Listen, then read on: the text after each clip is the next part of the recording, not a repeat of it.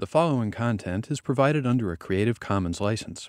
Your support will help MIT OpenCourseWare continue to offer high-quality educational resources for free. To make a donation or view additional materials from hundreds of MIT courses, visit MIT OpenCourseWare at ocw.mit.edu.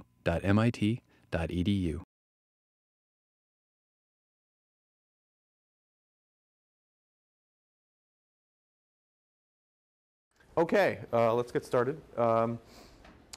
One announcement is a reminder, there is a paper due on April 4th, and Michaela will be sending out a formal assignment about that within a day or two, so you can get started on that whenever you like. And we can talk about it more next week after the assignment comes out. But for the most part, what it's going to look like is an assignment to do a little more digging and some research and into basically a people, place, or thing in the part of the history of MIT that we've covered so far. So take a particular person, maybe one of the signers of the charter or one of the early professors or an early student here, a place, one particular building from the period up to 1915 or so. And we say thing, but I think that could be an instrument or a laboratory that is of interest, and do a little profile of that about, what was it used for, what were people studying in the laboratory, how were people being taught, and basically to focus on the first, 65 years or so, 50 years or so. The 50th anniversary of MIT is 1911, so. And something from that early period that interests you. There's a lot of material, both online but also in the MIT archives, in the libraries. Actually, a really good source is just of the books that we've been assigning pieces of. You can just look further into those books, and Michaela will help you with that, and actually probably have a little, maybe a session, special session on some of the research methods and what's expected for that. So that's coming along. And next week, we'll have Roz Williams in, who will talk about a combination of things. She's a historian of technology as well. She's written about the history of MIT and chemical engineering department, which happens to have been founded by her grandfather, who had a lot of interesting personalities on campus and things he was involved in. Today, we are lucky to have Ross Bassett with us, who's a colleague of ours from NC State. Has written a very good book on the history of CMOS technology and the creation of semiconductor integrated circuits. And now he's working on this book, part of the assignment for which was the reading today on the Indian students at MIT. And he's going to talk to us a little bit about that. And over lunch, it was just becoming clear how many of the issues that were raised, both in the readings and also in the response papers for today, are, as some of you pointed out, relevant for issues on campus. We happen to be sitting 2 tables down from Tom Magnanti, who's the former Dean of Engineering here and the president of the new university in Singapore that MIT has founded based on the principle of organizing around design. And so, as many of you will have heard from a variety of things, MIT's relationships with the rest of the world, its profile abroad is very much a topic of conversation at MIT these days, I'm sure. How many of you work in a lab that has some connection to Singapore or some other international research group? So a few of you do. And how many of you were born and raised in the US versus, undergraduates very much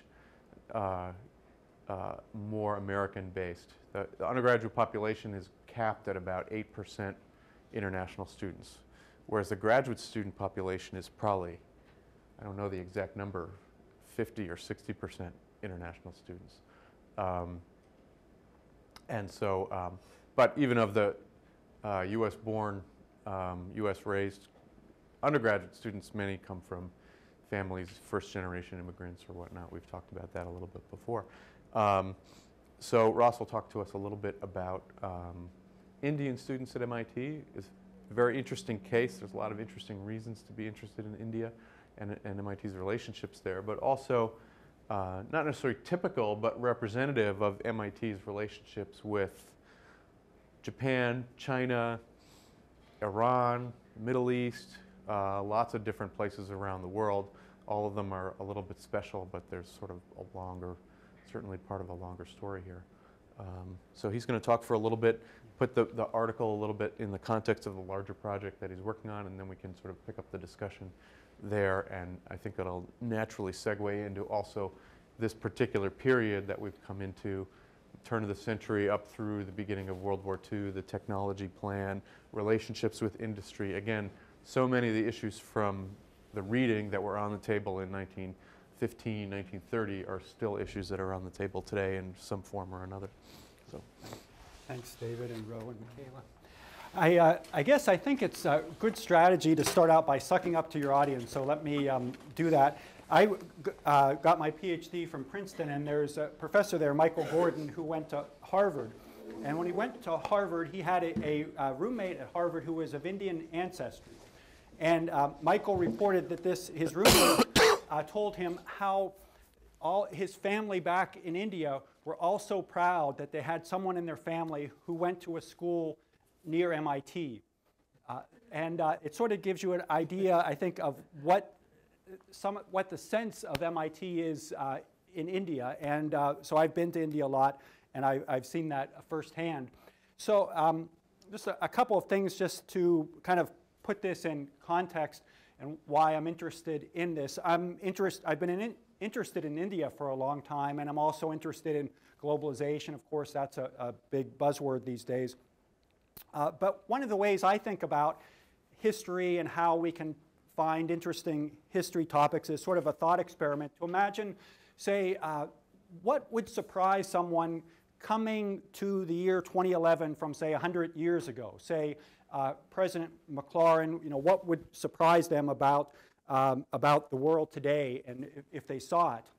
And so I think about that, I guess, especially with regard to India. And let me just say some of the things that I think would be pretty surprising. And I guess anything involving Indians in the United States would be surprising, because there were actually laws limiting Indians from staying permanently in America. It was very questionable whether an Indian, someone from India, could even become a citizen of the United States until 1920. Until 1965, the United States had laws which basically said, we really don't want Indians in the United States. There was an annual quota of 100 people. But let me just sort of tell you some things about the world of 2011 that is sort of surprising in that regard. Silicon Valley, the most, my apologies, but the most dynamic technological area in the world. It's commonly said that Silicon Valley runs on ICs. And that doesn't mean integrated circuits. It means Indians and Chinese, that people understand that Indian and Chinese entrepreneurs are some of the key figures who really start businesses successfully, help move technology along. I think of that school down the road a bit. They just appointed a new dean of their business school. His name is Nitin Noria, an Indian who came to Harvard. MIT itself, the former dean of engineering, Subra Suresh, also from India. Now he's the head of the National Science Foundation, one of the leading funders of science and technological research in the United States, setting the agenda for scientific research. I think of, I don't know, do you know the building that's right across Vassar Street from the Stata Center, the Institute for Brain Research? That the train tracks go through the middle of it or whatever. That was designed by Charles Correa, an Indian, someone who's the leading Indian architect. And so this was his first, he lives in India, this was his first commission ever outside of, in the United States for an American client. And so the point of this is that Indians play a very prominent role in technology in the United States today, which I think would have been very, very surprising to anyone 100 years ago. And then if we look at India itself, there are a number of things I think that are surprising as well. We're used to seeing, everything that we buy from Walmart or Target or whatever having a made in China stamp on it. We can't really judge the provenance of software code or something like that, but if we could, we'd probably be surprised that how much software has, would have the tag coded in India. And I was in India in October and visited a place where they made transmission components for Fords and GMs in a place in Pune, India.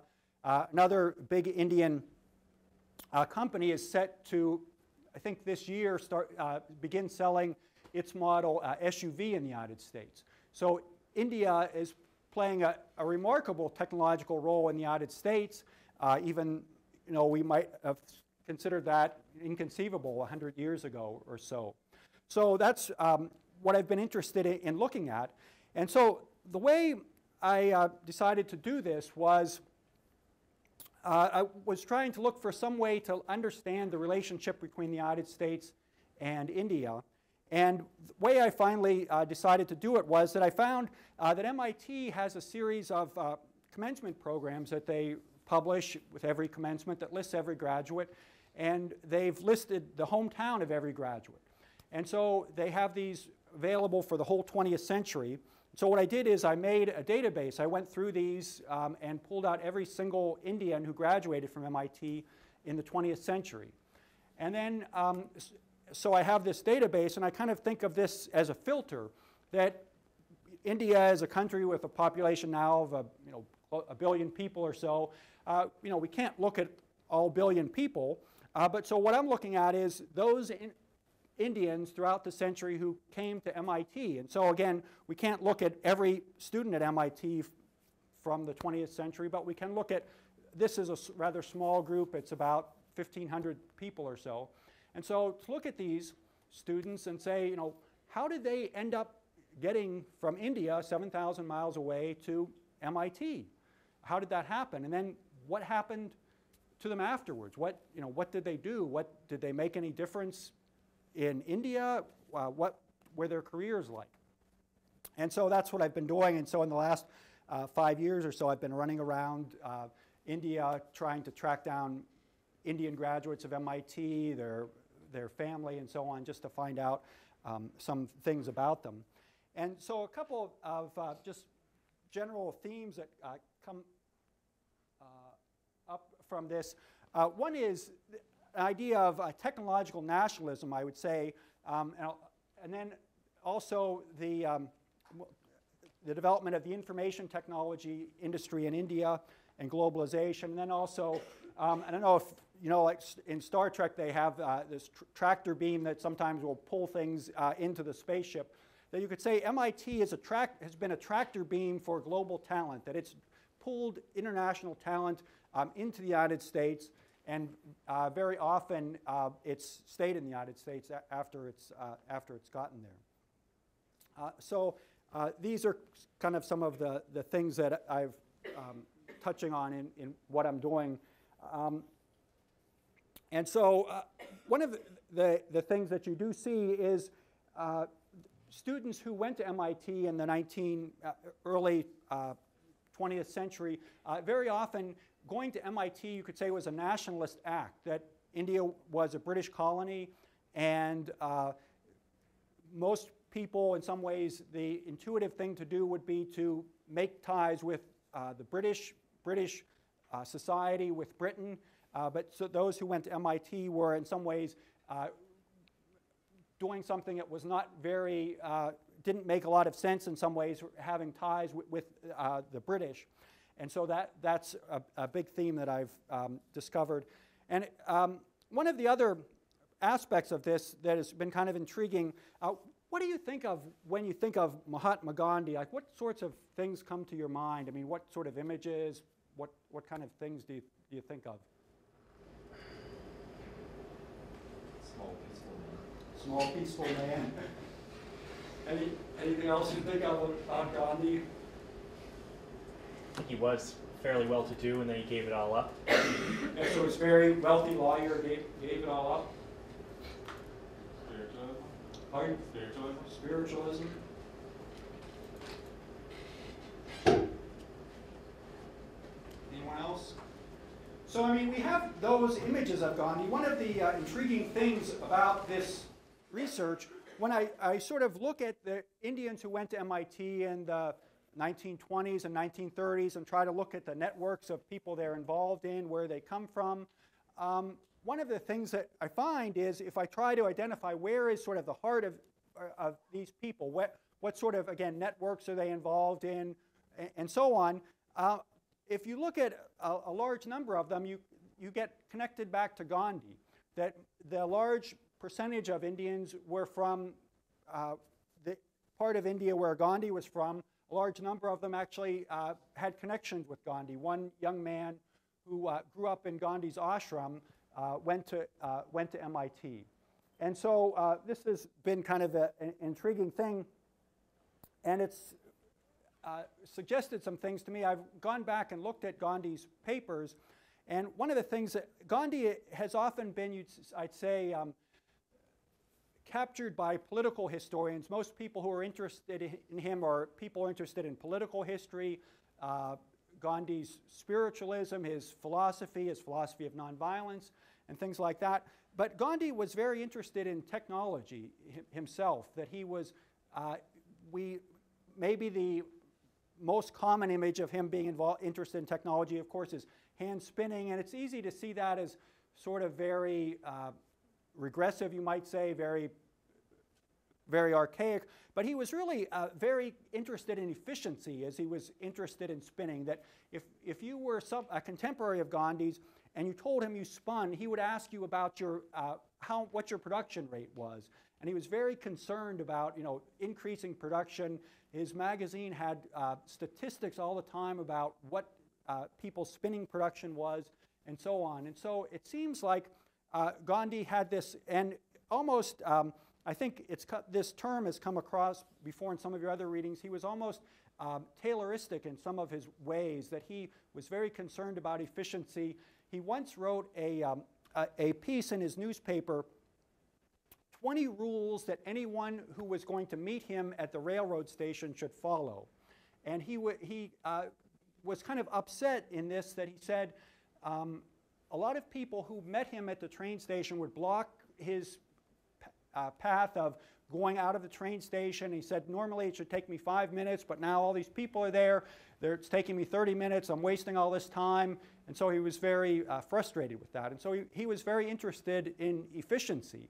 And it seems one young man who grew up in Gandhi's ashram basically said later on, I became an engineer at the hands of Gandhi. Gandhi made me an engineer. And again, it seems in some ways fairly counterintuitive, but that was what he saw, and that was how he became an engineer. And so many of these people went to MIT as this act of technological nationalism. They saw that if India was going to be an independent country, they needed to have a technological base. They needed to have technological capability, so they wouldn't be relying on British people, Americans, that they could develop their own technological infrastructure. And so that seems to have been a very big theme among Indians who went to MIT in the early part of the 20th century. I want to just kind of flip through some of these. Sure, that'd be great. This is Alfred Marshall, the British economist, that one man had studied at Cambridge, an Indian man, and Alfred Marshall told him, as I mentioned in the paper, that he thought Indians should not be going to Cambridge, but instead should be going to MIT. This is Daivd Chand Parekh, who I mentioned in the article. He started a chemical works in Western India. This is sort of a drawing of the chemical works in the small town of Vartej in Kathiawar. If you can just flip through that. This is a picture of Mahatma Gandhi and Daivd Chand Parekh. So here's Mahatma Gandhi, and this is Daivd Chand Parekh. So this is in 1915. Gandhi had just come back from South Africa, and Daivd Chand Parekh was this person who was very interested in sending people to MIT. He sent a number of his family members to MIT. And this is a young man I mentioned in the paper. Again, Gandhi was present at his wedding, and then the next year he went to MIT. And he was in the cooperative program in electrical engineering, and he got a bachelor's and master's degree in electrical engineering, and then returned to India. And in India, he had this sort of double life, you could say. I would say that he was probably one of the best trained engineers in electrical engineering in India, having this master's degree in electrical engineering. But he really didn't, he was kind of, if you were to look at his career from a purely technical standpoint, he kind of underutilized his education, that he was very much involved in the nationalist movement. He was thrown into jail for his participation in the Salt Satyagraha. He later led a large strike at one of India's leading steel plants and was thrown into jail for 18 months after that. If you can just hit the next slide. Here's a picture of him at MIT again. He apparently got training in the military cadet program. And again, it was kind of intriguing to me. After he was in jail for 18 months, he still maintained very good relations with his former MIT professors, that he kept in touch with them, exchanged letters. And so he didn't see some sort of dichotomy between his role as a protester for freedom, as a Gandhian, and his career as an engineer at MIT, or as an MIT-trained engineer. This is the Diwan, sort of the prime minister of a princely state of India in Bhavnagar in western India. This man was a associate of Gandhi, and India had these princely states, and he paid for a number of Indians to go to MIT. If you can, and then this is a kind of intriguing meeting in the late 1930s. The Diwan, Prabhashankar Putney, sitting down there in the turban, he came to MIT, and he hosted all the Indian MIT students to have lunch at the Ritz-Carlton Hotel. And so here they all are. One of them was married to an American woman, but so you see this sort of small collection of Indian students there at MIT in around 1939.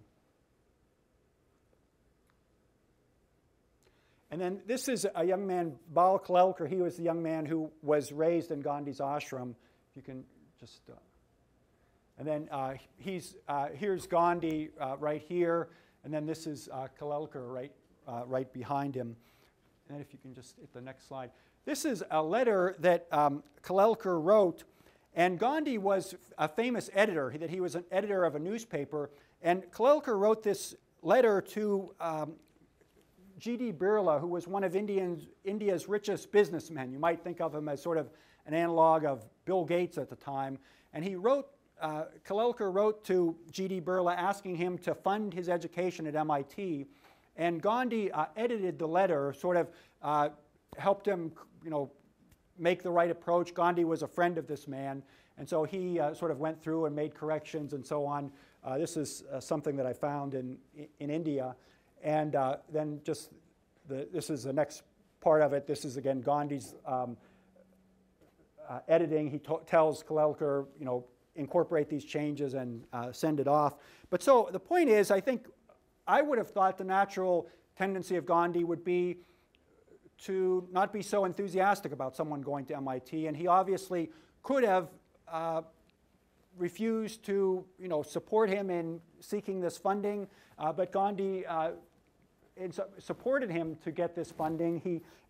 Once Gandhi had asked his friend to provide funding, once he had given him this letter, it would have been fairly hard for this person to resist. So that Gandhi did not see someone going to MIT as sort of a betrayal of his movement, as someone who was turning his back on him, that he was willing to support him. And this is 4 Indians at MIT in about 1940. Having fun in the snow and having a snowball fight. There was a fairly rich social life among the Indians in the 1920s and 1930s that were involved. There are records of a number of pranks that they did on each other and so on. After one of them completed his doctoral examination. He invited a number of friends out to a restaurant out in west of Cambridge, and then he and his friend snuck out and drove back home and stiffed everyone else and left them both rideless and having to pay the bill. And this sort of caused a number of repercussions afterwards. This is a cartoon of Anant Pandya, who was the first Indian to get a PhD from MIT, and then he became the first Indian principal of an engineering college in India. This was a college near Calcutta called the Bengal Engineering College. And again, it's hard to imagine what this would have meant. That I think generally the Brits had the general idea that they were superior, that in some ways one of the aspects of colonialism was that the British, the Europeans were superior in technology, and that was in some ways the basis for colonialism. That once people like Anant Pandya came out and were able to, Pandya won this position as a principal of this college in an open competition with Brits, and Brits then worked under him. It really made a statement that technology was not just something that was limited to Europeans and Euro-Americans. I mentioned in the paper again that one of the key moments before independence could think about technological nationalism was that as India stood on the brink of independence, Indians began to say, we need something like an MIT for India. And so this was the committee report that established the Indian Institutes of Technology, which were again India's institutes analogous to MIT. Two Indian MIT graduates sat on this committee and helped establish this committee.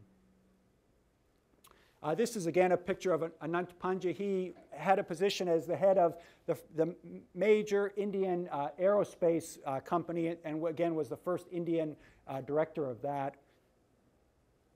And then and then he died tragically in a car accident, and then he was memorialized in a magazine that was talking about his career and his connection with MIT. And this seems to have had a big effect on a number of people, just making them want to become engineers and also making them want to go to MIT. Now, I just want to say a little bit about India and IT.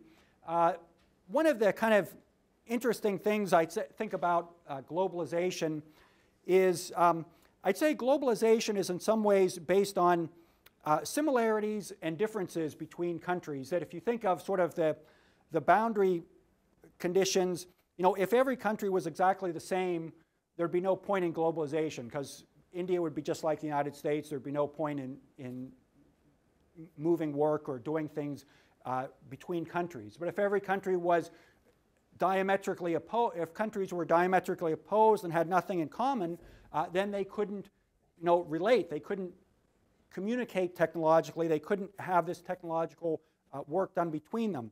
And I guess what I'd say is that Indian graduates of MIT, especially in the 1950s and 60s and 1970s, were kind of the key people who connected the United States and India in a technological way. That they had this possibility of joining these two countries together. They had knowledge. They were often very from upper class parts of Indian society, had a lot of knowledge of India, and then by virtue of their education in the United States, they had a great knowledge of America and understanding of American technology. This is the first Indian IT company. It was called Tata Consultancy Services, and it was founded by 3 MIT graduates. They were basically, in their early 20s. Tata is a large Indian business company that has a number of different business enterprises, and they said, we'd like you to start a computer business here. And they didn't really know what exactly they were going to do. They kind of thought of it almost like an Arthur D. Little, if you know what that is, a consulting firm. So they started this, and you can see it, and they kind of started it almost on an American model, and it didn't work very well initially. If you can just hit the next slide. And then the next slide. This is their operation in Bombay. Again, they thought of it almost like as a very academic-oriented thing, and it wasn't too much concerned with profit making. And finally, the Tatas got a little bit frustrated with it, and these three guys left. And if you can hit the next slide, they ended up hiring as the head of it another MIT graduate. This is a man by the name of F.C. Kohli, who's sometimes considered one of the key figures in the development of the information technology industry in India. And what he had was, he had studied at MIT. He had a lot of connections in the United States by virtue of his time at MIT, but also he understood India and was able to really develop a successful business doing software work in India for American companies. And so that stood him in very good stead and helped him become very successful. And one of the things I'd say about him is that when India started thinking about computer technology, a lot of Indians thought in terms of, let's try to make our own computers, let's try to make our own computer business, let's try to build all the hardware ourselves.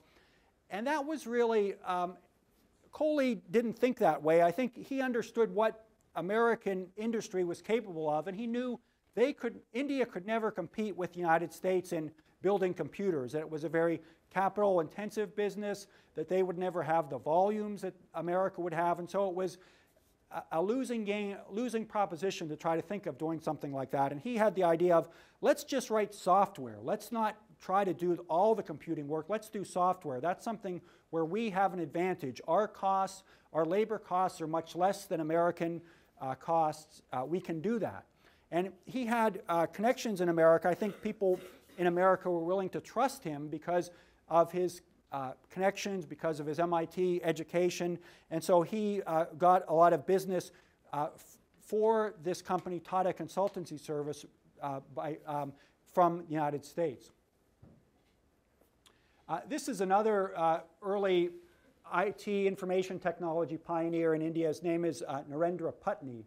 And again, he did a great job of connecting India and the United States at a time when there weren't a lot of connections. A lot of people in America didn't know that much about India. I could imagine, this is in the late 1960s, 1970s, that if you said, you know, I'm from India, I would like to do computer business for you, I think, you know, that's a pretty big stretch for a lot of people to, you know, what they knew about India, what sort of confidence they have in Indians. But again, Putney had come to MIT. He had worked with Jay Forrester, who was involved in a sort of as a great academic entrepreneur, involved in a lot of things.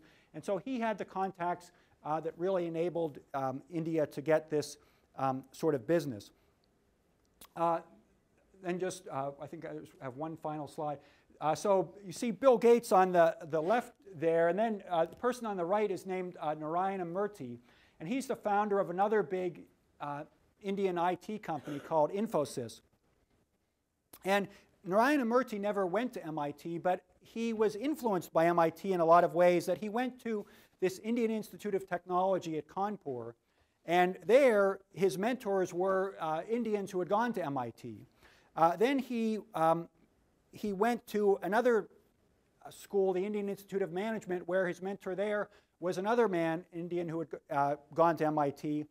Then he worked for Narendra Putney, the person that I had mentioned before, and sort of in a form that an American would appreciate. After he had worked with Narendra Putney for a while, he got tired and quit and started his own business. And this became Infosys. But the point of this is, he never could have done that on his own, but after he had worked with all these Indians who had gone to MIT, who had a lot of connections to the United States, he had these connections himself, and they really helped him to develop those connections. One other point, I guess in some ways it's easy to see this as a great success story, the development of the Indian IT industry.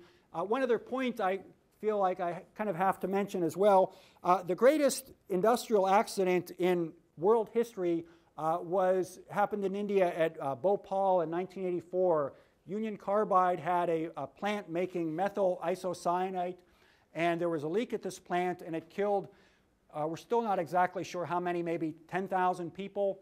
The manager of this plant was also an Indian graduate of MIT, and again, it's just the point of this is in the 1960s and 1970s and 1980s, where the United States and India were linked together in technology, generally speaking, you would often find an MIT graduate somewhere there, and so you see them in both of these contexts.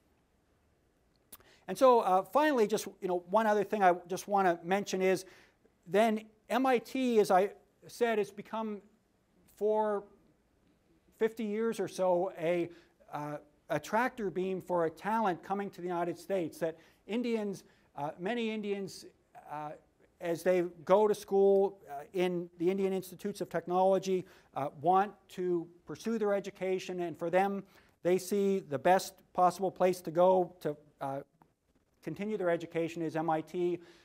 You see it as a dream for them. Many of them, when they come to the United States, don't imagine that they're going to stay in the United States, but often they end up staying in the United States. Sometimes their education, I'd say, unfits them for work in India. Sometimes they just get so caught up and see the opportunities in the United States.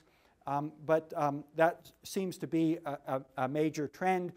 Now there's some questions if it will continue, that there are enough opportunities in India that maybe Indians wouldn't feel such a strong need to come to the United States for graduate school.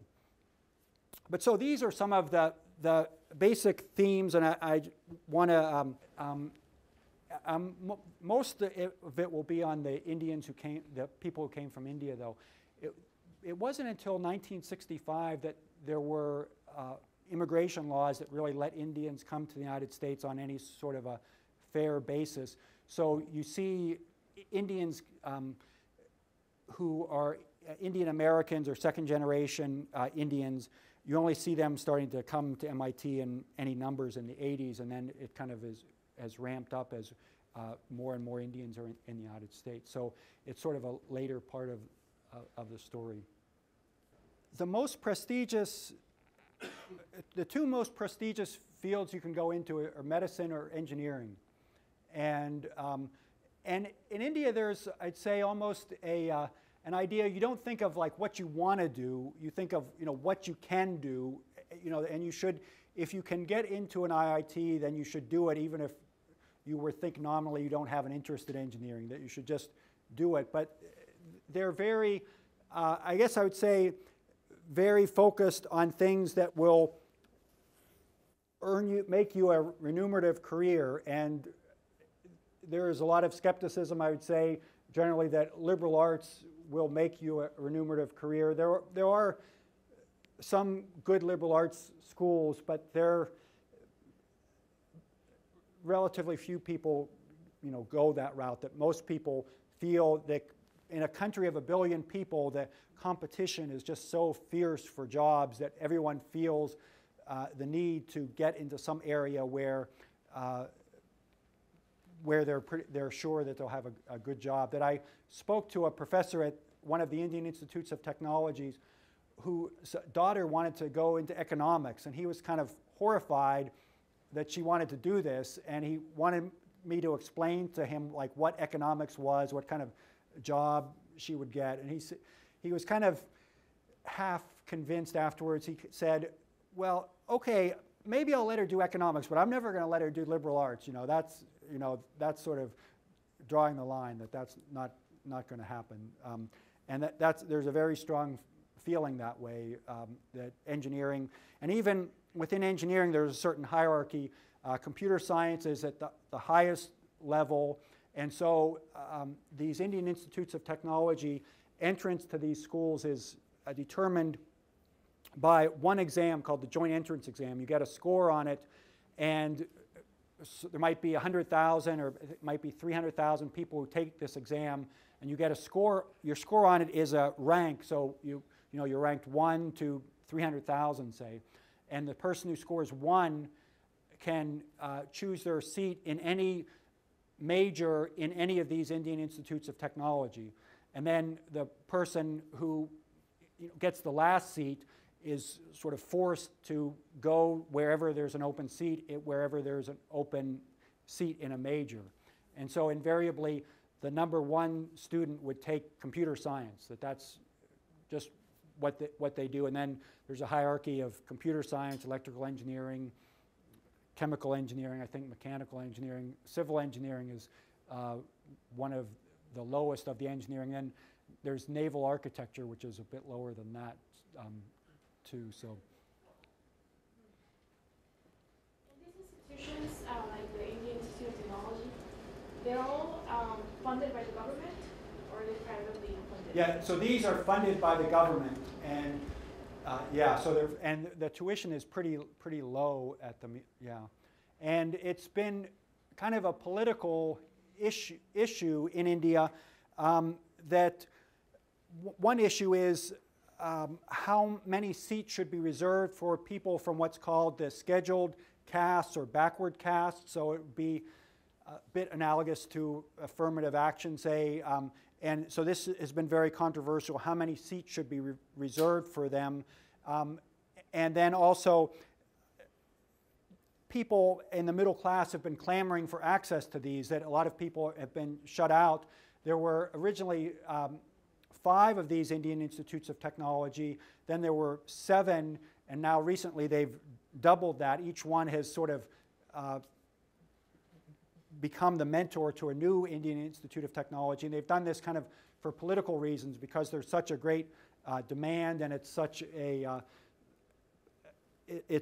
so many people want to enter into these institutions, and it's very controversial. A lot of people associated with the Indian Institutes of Technology think they'll never be able to maintain the same quality in doubling the institutions that they've had so far, and so there's worry of brand dilution, if you use a business term, of what that's going to do to these schools. More stay in India now, and more of the leaders, I'd say, from now have been mostly educated in India than, say, in the 50s and 60s and so on. But the system is still, at these IITs, they're very good undergraduate institutions, but if you want to do serious graduate research, there's no question that they are not at all competitive with MIT. So there is this hierarchy that it turns out that at an IIT, if you go there, the best students are the undergraduates, and then the graduates are usually actually worse students than the undergraduates. That they're students who are sort of percolating up from less prestigious institutions, and as they go to graduate school, they go to these IITs, but the people from the IITs who want to go to graduate school almost invariably go to the United States to go to graduate school. There's a clear understanding of they don't have the research funding that American institutions have that would enable them to do the same kind of research that would be done in the United States. The system in both politics, I mean, in politics, I don't think you would ever go to an IIT, because it's more about connections within India, and it's more about being a political player. In business, the environment is so dynamic, I don't think you need to have gone to an IIT. There's many institutions where you can go to. The IIT is, you will clearly can get into an American institution. I mean, IITs in some ways for a long time, and maybe were paths to the United States, to say, paths to American graduate schools.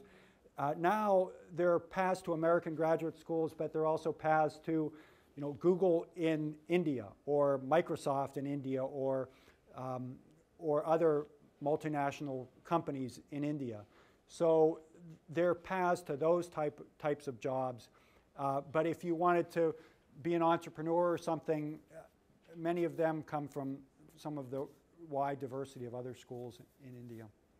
And also, on that question, think a little bit about one of the themes from your paper about different kinds of modernity. And it's interesting that we've talked a little bit about how in this country engineering is not as high social prestige as, even to this day, to some degree, law, possibly medicine are. And that the kind of modernism of this country coming out of the American Revolution had as much to do with both philosophy, legal philosophy, commerce, and that America was considered a very industrializing country in the 19th century, but it was still unprofessionalized. Whereas, as you see through this period in the 20th century, where one of the big issues for a developing country like India is how modern is it, how's it going to catch up with the West, and through these kind of mechanisms, the whole idea of nationalism and building the country literally has this kind of engineering connotation, and I think that sort of generated that level of prestige for. I mean, it's interesting that we heard it, I told an anecdote from Bob Siemens, who was an MIT grad, who came here in about 1940, who was from an elite family and did his undergrad at Harvard, and his parents said, you know, upper class boys just don't go to MIT. And here you have these students who are upper class boys from India coming to MIT during the 30s, when most of the other students would have been pretty middle class, if not even still kind of blue collar. Did you see anything as far as difference in, I mean, they look very finely dressed in the photographs you show, and they would, in addition to having not been American, but they would also feel out of place in some way in that way during those years. Yeah, so you do have very many wealthy Indian families sending kids to MIT. That India has this system of family businesses where the business is passed down from generation to generation, and the next generation takes very active part in managing the business. And very often these, in the 50s and 60s, what some of these business families would do would be to send the heir apparent to the business to MIT to kind of prepare them. So these people were, billionaires and so on. And so you have, again, these people who are really, again, of the highest social standing in India coming to MIT and studying, really in some ways quite a bit differently than American families.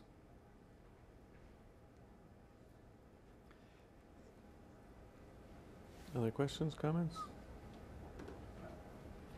I'd like to ask a question about the 5 IITs that are founded in India, late 50s, early 60s.